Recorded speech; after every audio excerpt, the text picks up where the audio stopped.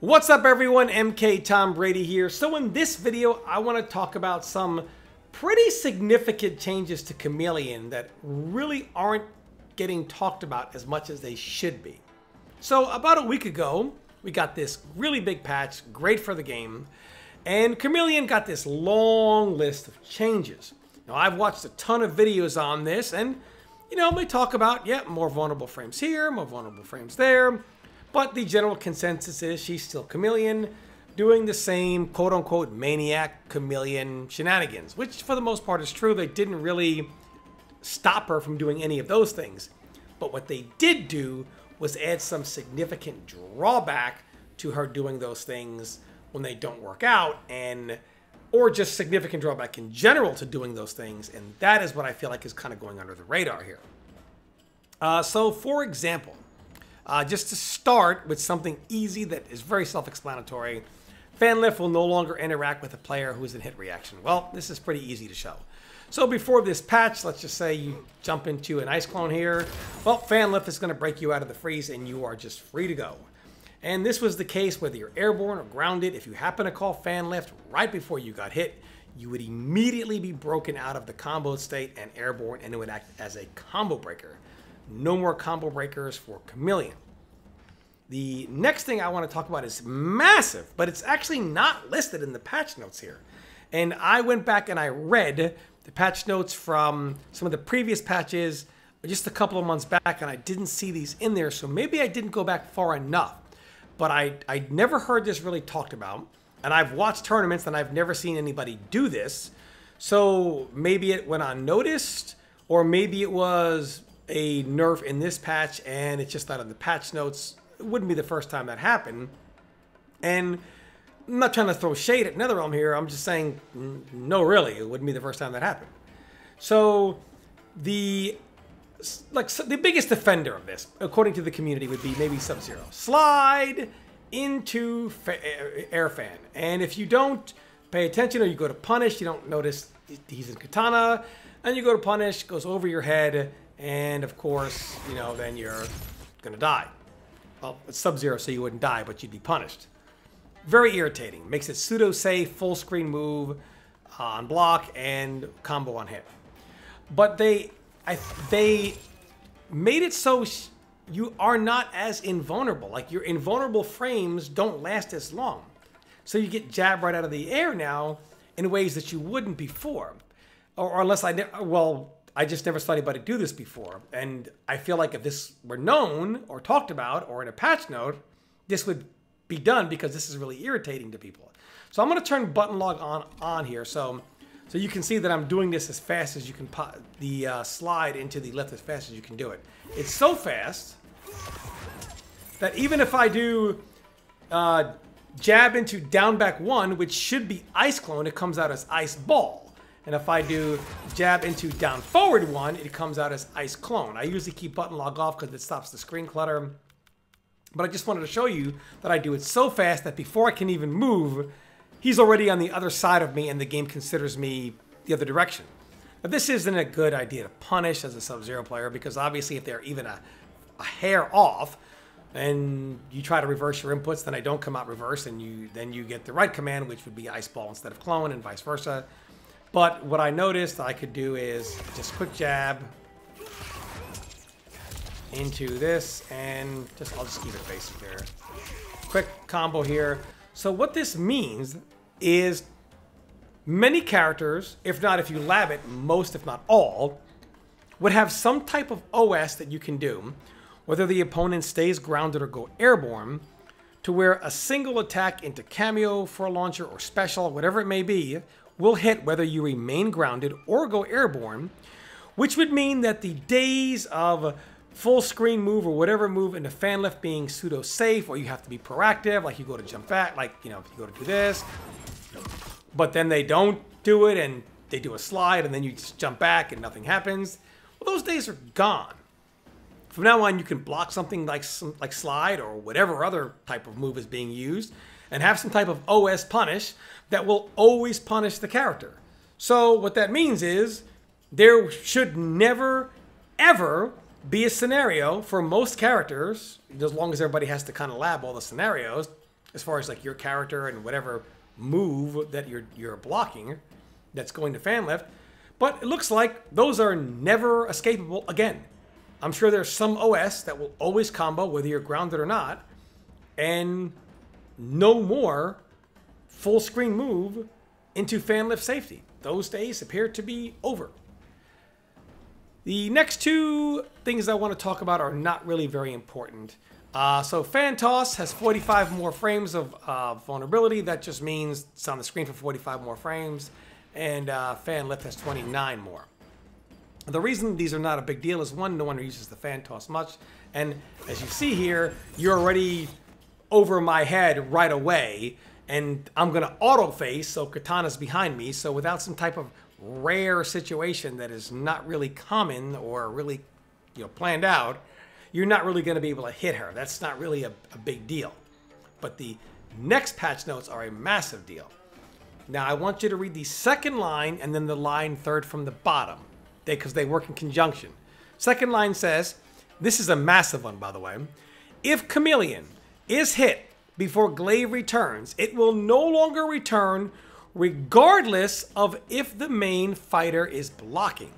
And then the third from the bottom note says glaive has 9 more frames of vulnerability to attacks. What this means is that now Jade is on the screen just long enough to be hit in most instances, and I'll go over what I'm talking about here.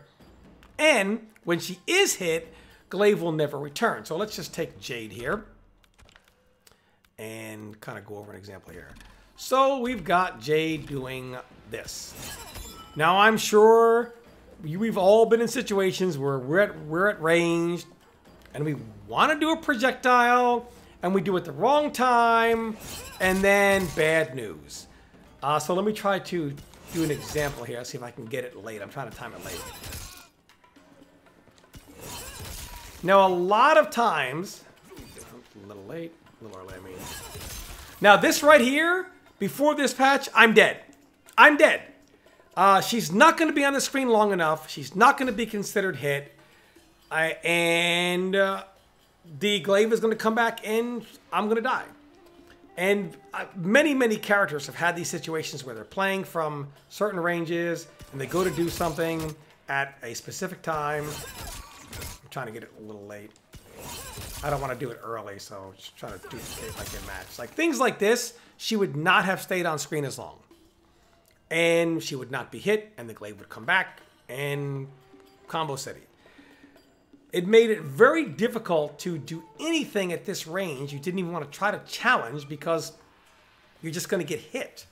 And this is not, maybe let's see if I can try like something like this. No, okay, it's just going to trade off. It's projectile immune. But what I'm trying to say here is that many, many characters didn't want to challenge at all in this range. You just didn't feel like you could move because glaive was going to come out. Surely it was going to hit you. It was going to come back and you were going to get comboed. Now, there are many situations where as long as you're with reasonable timing on whatever it is you're doing, you won't really have an issue with making sure that you're somewhat protected. So it may hit you going, but it won't come back. And because she's on the screen for longer, and because it's never going to come back when she's hit, and as long as you're within reason of your timing, as opposed to having to be a Jedi, you don't have to worry about like, oh my gosh, now I'm full comboed for this. That's just made it so difficult to deal with Jade at these ranges, which is why people always got in for free, because you never even wanted to try to challenge. Now some of these faster cameos, like a Kung Lao or things like this, fast projectiles, possibly even a Sonya, a lot of times you can use things like that and challenge Jade, and you don't have to worry about, well, I can't put anything out there, otherwise I'm going to get hit by the Jade Glaive. A pretty big change in my opinion.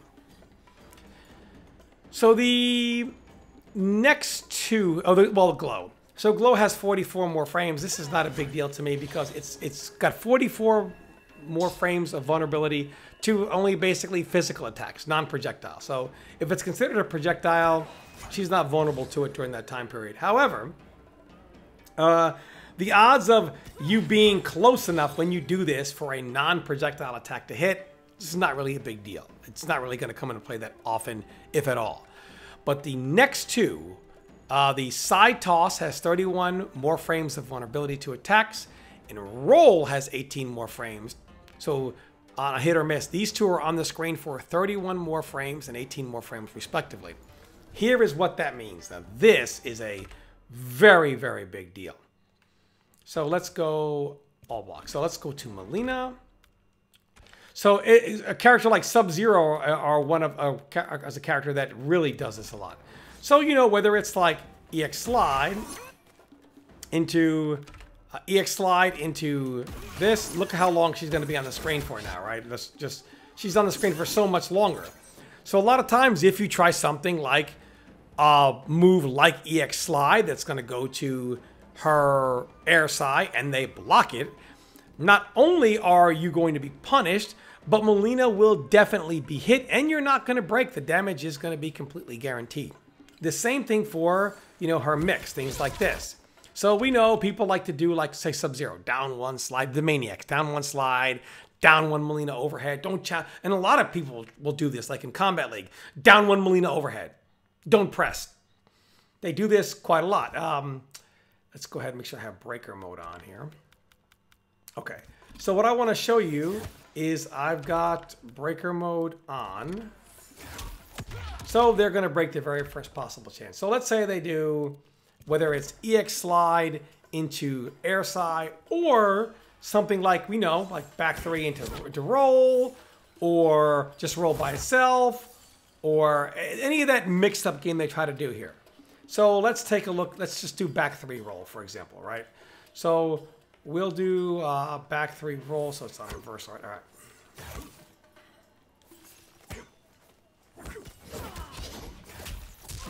And I have it set to breaker. Now Sub-Zero's combos take, and I finally broke at 30% gone. If I were to do something faster, oops, a little slow.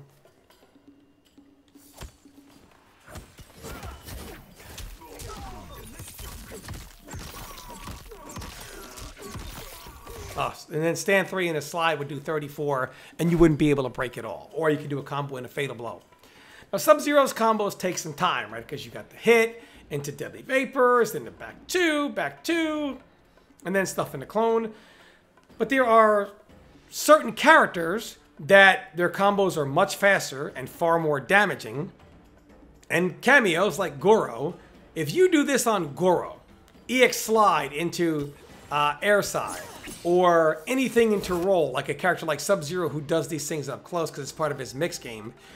Let's say they have Goro, you're going to lose 50% before you can even break. For many characters, you'll lose around 40 before you can even break. Or their whole combo, 34, 35, 40, before you have the option to break.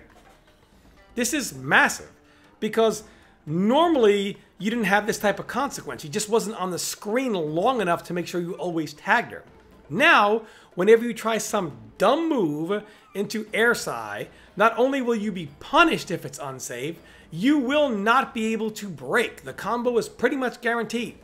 Anything you do into any type of mix, or, you know, up close obviously, or overhead, like just point blank overhead or down one overhead with Melina, you're going to get full combo punished and you will not be able to break. The combo is guaranteed. This is huge. For all those who thought, for example, Sub-Zero, Khameleon was still his best cameo, not even close. Not even close. Now, when you make, not only are you not going to get off the screen with slide into air fan, or, you know, the fan lift, if you try your, like, EX slide into fan toss, I mean, into a side toss. Well, the problem is, not only are you going to get punished, you always got punished, now you're never going to break. And if you try to mix and you're wrong, you will never break. GG's. Full combo. I don't care how much bar you have. Do not pass go. Do not collect $100, $200. Do not break. That's a huge change for so many characters that use things like that. It's a huge drawback to Khameleon that was never there before. And the change to glaive, I guess the change to not being able to get off the screen anymore with the fan lift, you know, unsafe move in the fan lift, and especially the changes to Melina. Those are massive. This now turns into guaranteed damage. I think this might be the only cameo where when you're wrong and unsafe, you will 1000% not know what a breaker looks like anymore. So for sure, the days of Sub-Zero Khameleon, once all this stuff gets labbed, there is no way this is his best cameo. Hell no. And the only reason why stuff like this is still like considered good with Sub-Zero or another character that abuses these types of things and doesn't deal with the downside is because this is the Mortal Kombat community, for the most part, filled with some of the dumbest people who don't lab anything, who don't pay attention to detail. Big difference between the Mortal Kombat community and every other one. But yeah, these changes are massive to me. Khameleon, still a good cameo, very strong, but no longer good pairing with some of the characters. Still a great pairing with some of the other ones. But let me know what you guys think in the comments. Thanks so much for watching, and stay tuned for more content.